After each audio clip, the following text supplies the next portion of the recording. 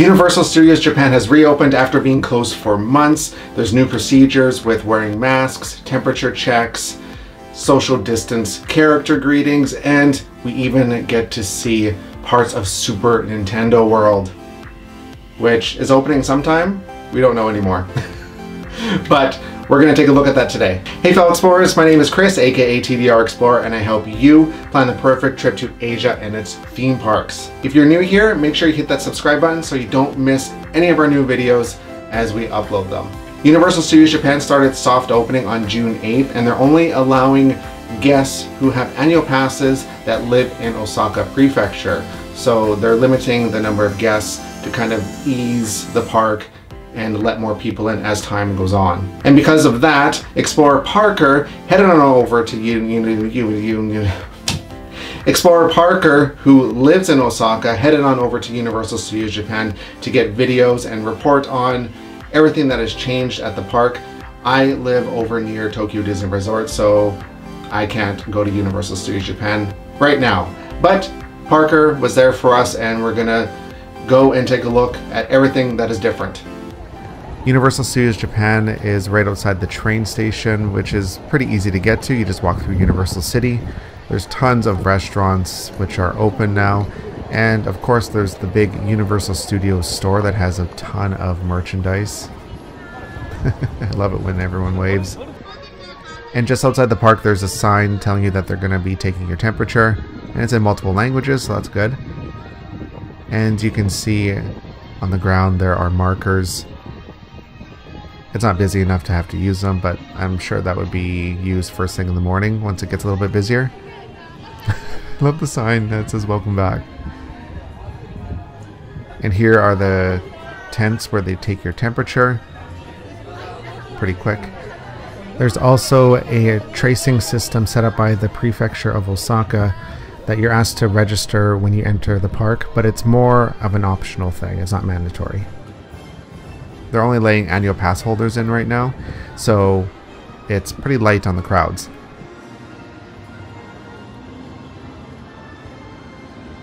The first thing you notice are the character greetings. So we have Winnie and Woody the Woodpecker. They're always at the front and they're just kind of roaming around. And you'll see other characters. They're going to be behind these blue lines. So you have to stand behind there, and you can't take your pictures with them anymore. You just have to take a picture from afar.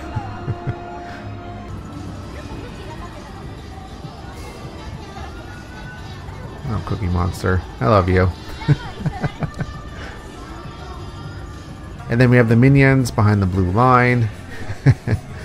And you just take your pictures. I'm not too sure how that's going to work when it gets busy, because it looks like it's not really distancing people when they're behind the line, but I guess we'll have to wait and see how that goes. In Jurassic Park we have Doraemon. He has a special little show that's going on right now, and he's here with the Velociraptor. I love the mashups that they end up doing in this park. It's so wonderful.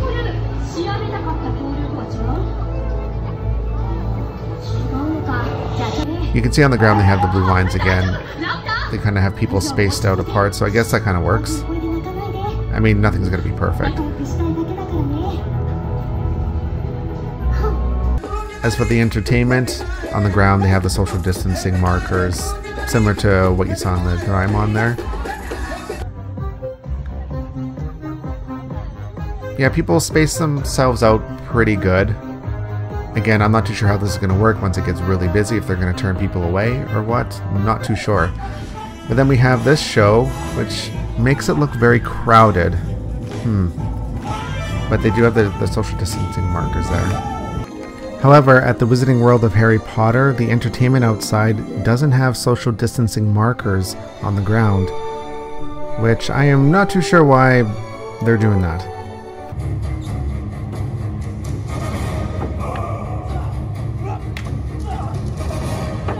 As you can see, the wait times here, they're fairly low because they're only allowing annual pass holders within Osaka to come in. And you can tell because the Flying Dinosaur is at 30 minutes. On a normal day, that's not even considered busy. It's at least 2.5 hours. So you can tell it's pretty quiet. So as of right now, between June 8th to the 15th, they're only allowing annual pass holders that live in Osaka Prefecture in. And then after that, they're going to start slowly opening it up for more guests to buy day tickets to come in. And just walking around the park, you can see it's fairly quiet. And this was on a Monday afternoon, so no surprise there. Not everything was open either. Like a lot of the food stands outside, some of them were not open, but the restaurants were open, of course. And we have the Minions area, really cute. And they still have a lot of the Easter decorations up. Those eggs are something else.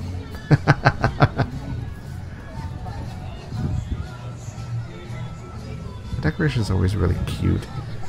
And you can see, again, the blue social distancing markers for lining up to go into the attractions.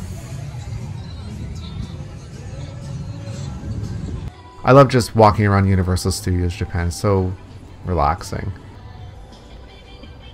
Again, more social distancing markers. They're everywhere. At least they're nice and consistent with the coloring. Makes it easy to figure out what you're supposed to do.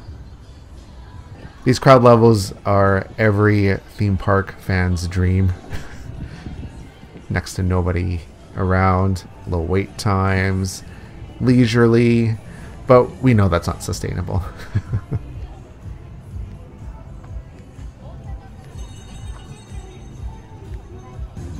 And everyone's wearing masks because you're supposed to, and people follow that rule pretty closely. I mean, wearing a mask in Japan is part of the culture anyway, so it's not that difficult for everyone to wear it. I love the eggs throughout the park with all the Easter stuff. This is ridiculously cute. And this is the kids area. So they have Snoopy and Hello Kitty, Sesame Street. Very colorful, very cute. And you can see, yeah, there's not a lot of people here.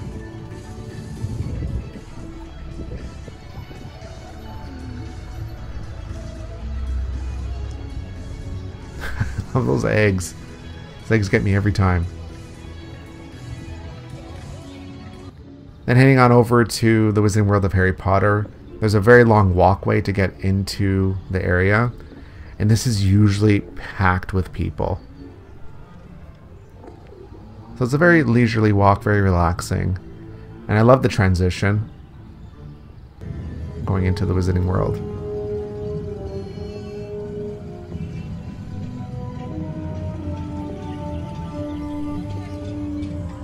And the crowd levels are very telling as well. This is usually wall-to-wall people. This is the busiest part of Universal Studios Japan on a regular day.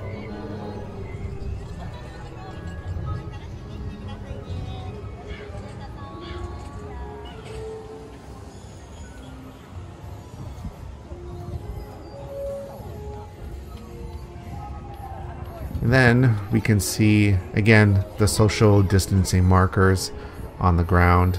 This one's just right outside the washrooms. And they also have them in the stores.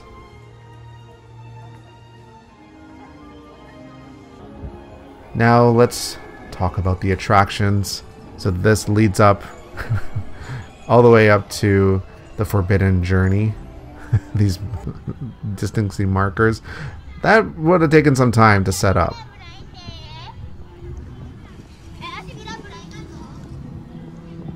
I don't envy the person that had to do this. It is throughout the entire queue, and even before that, as you saw before. You're asked to sanitize your hands before and after getting on an attraction, and also before going into any restaurants or shops. Typically, this attraction will have anywhere between an hour, hour and a half wait on average, and sometimes even higher. Even though it's not busy, they're making us walk pretty far, pretty far around. Now here we're going to see some different signage. So see the red boxes telling you where not to lean up against, because the attraction queue kind of zigzags, so it looks like they're trying to distance people when the line is going to be zigzagging. Then we finally get inside. Again, we see the red telling you where not to stand. And this is usually wall-to-wall people. Like, it's claustrophobic. And there's next to nobody here. For Jaws, they seat you on every other row. You can see that there. Jaws is wonderful. Ugh, I love that we still have it in Japan. That's great.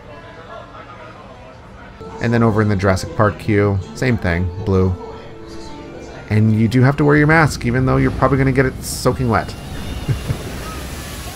Now heading on over to the Attack on Titan attraction. So this is an overlay with Cool Japan.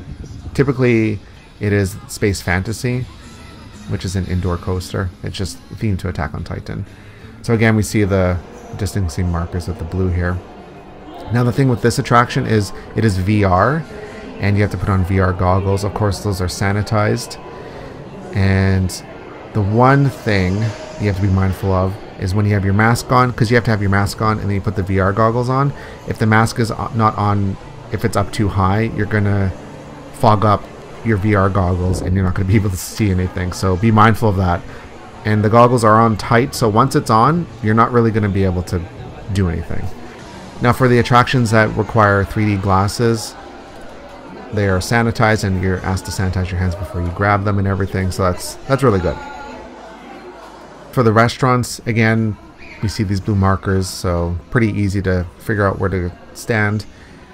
Before you go into a restaurant, you have to scan the QR code that you get, that you register for. There's signage everywhere, so you can register for that. And as for the distancing, you can see here they took out a whole bunch of the chairs for inside the restaurant, and then also outside as well. So everyone's kind of facing the same direction.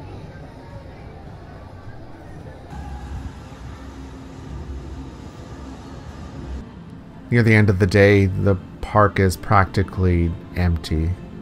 More empty than it was earlier in the day. The park is closing at 7 o'clock, which is fairly early.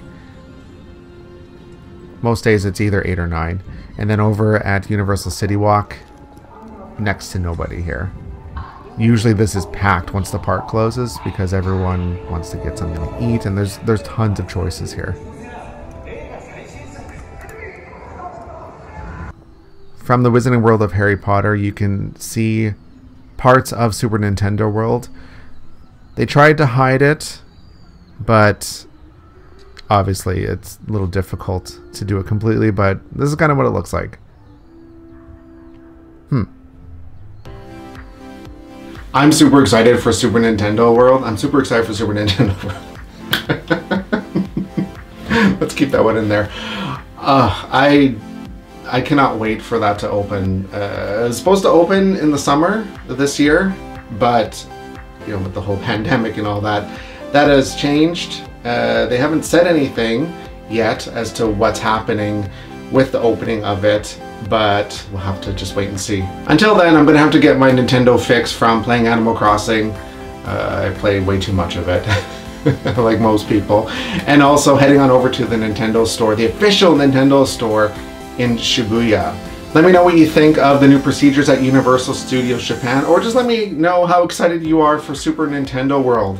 Like I said, if it wasn't apparent already, I am really excited for it. So yeah, just let me know in the comments, and I'll be in the comments for a little bit. Alright, Explorers, we will talk to you very soon.